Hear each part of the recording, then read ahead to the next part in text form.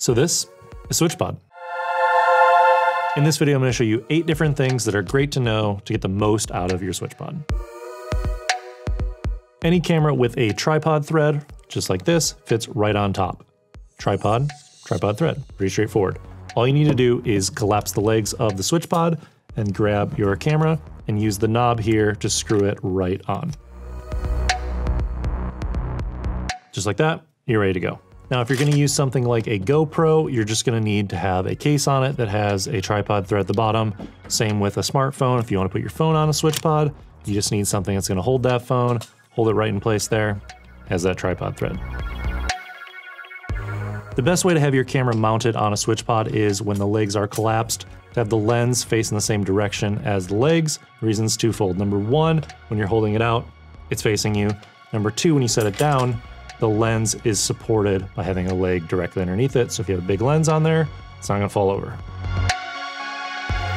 When you wanna switch between handheld and tripod mode, you can easily just hold the rightmost leg, give the other 2 legs a little flick, some momentum and some magnets will help you out, and it'll open into that tripod mode. So practice a little bit and you'll be a pro in no time.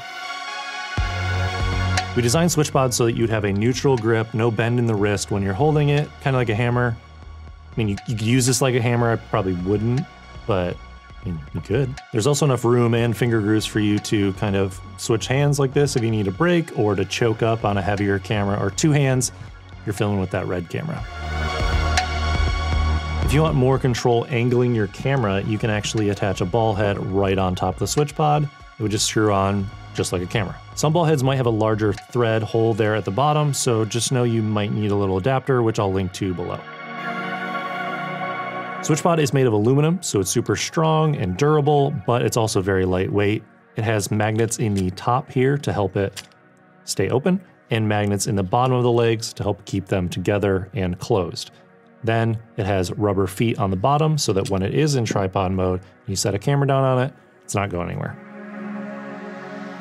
If you had accessories to SwitchPod like a light or microphones or something like that you don't want on your camera but you want to mount to the actual SwitchPod, there are 2 1/4 20-inch holes at the top of the outside legs.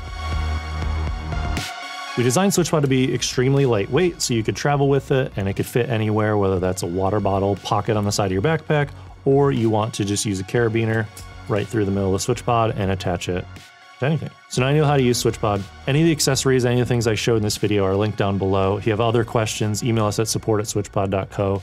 And I've been Caleb Wojcik. I can't wait to see what you make with SwitchPod. Cheers.